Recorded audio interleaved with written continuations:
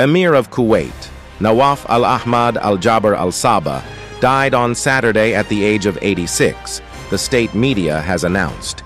The cause of the Emir's death has not been revealed to the general public.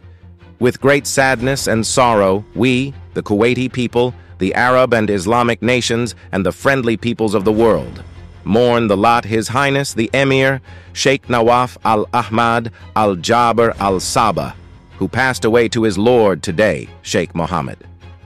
Abdullah Al-Sabah, the minister of his Emiri court, said in a statement on state television about Nawaf Al-Ahmad Al-Jaber Al-Sabah. Born in 1937, Sheikh Nawaf was the fifth son of Sheikh Ahmad Al-Jaber Al-Sabah, who served as Kuwait's ruler from 1921 to 1950.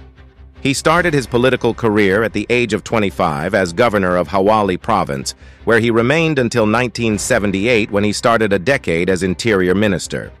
Nawaf Al-Ahmad Al-Jaber Al-Sabah was named Crown Prince in 2006 by his half-brother Sheikh Sabah Al-Ahmad Al-Sabah. He took over as Kuwait's Emir when Sheikh Sabah, the half-brother, died in September 2020 at the age of 91. Sheikh Nawaf has also served as Kuwait's defense minister.